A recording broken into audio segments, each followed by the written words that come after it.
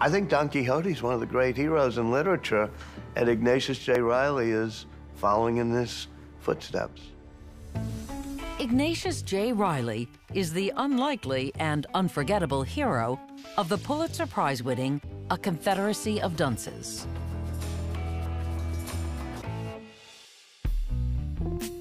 Set in New Orleans, the novel follows Ignatius, an obese 30-year-old scholar who lives with his mother. He launches a crusade against modernity, which he thinks is the downfall of humankind. I am at the moment writing a lengthy indictment against our century.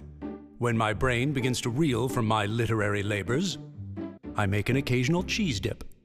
Confederacy of Dunces echoes a lot of Don Quixote. He's ready to take on the pretensions and the ridiculousness of the world we find ourselves in. The book's author, John Kennedy Toole, tried unsuccessfully to get the manuscript published, and he committed suicide in 1969. After his death, Toole's mother took up her son's cause. At the time, Walter Isaacson was a local newspaper reporter. I first became aware of Confederacy of Dunces well before it was published. Thelma Toole, John Kennedy Toole's mother, was peddling it around, and you suddenly see her sweep in all of her grandeur and all of her style and put this big box on my desk.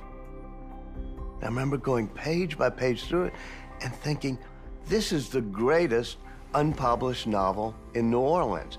And it wasn't just a New Orleans novel, it was like the greatest unpublished novel of all. Like many great characters in literature, Ignatius is alienated from the world around him. He is not somebody who can participate too easily in the world because, you know, he's just awkward. Awkward physically, awkward socially, awkward mentally when he tries to deal with things.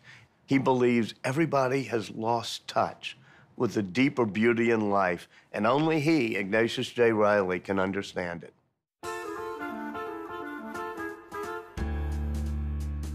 Ignatius J. Reilly's goal is nothing less than transforming all of New Orleans and the world in general, because everybody in the world is kind of less refined. Of course, he's a real buffoon in a way, and he's mildly self-aware of that, but it helps him navigate the weirdness of the world in which he finds himself.